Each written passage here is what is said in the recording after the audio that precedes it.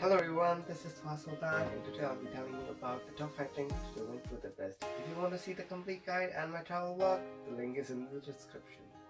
Number 5. Hero Square. Hero Square, which marks the end of Andrei Avenue, is home to an iconic monument which features depictions of the 7 chieftains of the Magyars.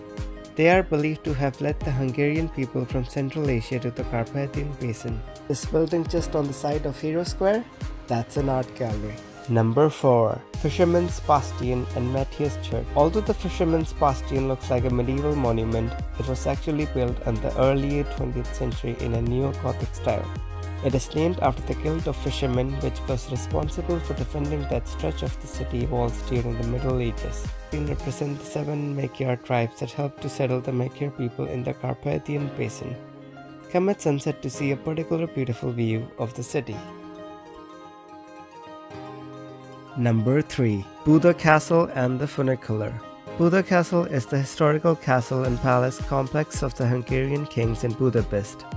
It was first completed in 1265, but the massive Baroque palace today occupying most of the site was built between 1749 and 1769. This funicular, which first opened in 1870, is the second oldest funicular of its kind in the world.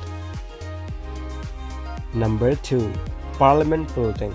The Hungarian Parliament Building, which was designed and built in the Gothic Revival style, is one of the largest buildings in Hungary. Although the impressive building looks fantastic from every angle, to see the whole building in its full glory, it is better to go on a cruise and see it during the night. Number 1. Thermobaths. This bath complex is the largest medicinal bath center in Europe. The waters are rich in sulfates and fluoride, which are believed to help patients with many medical issues.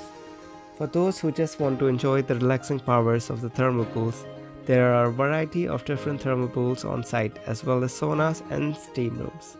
Massages and beauty treatments are also available at an additional fee.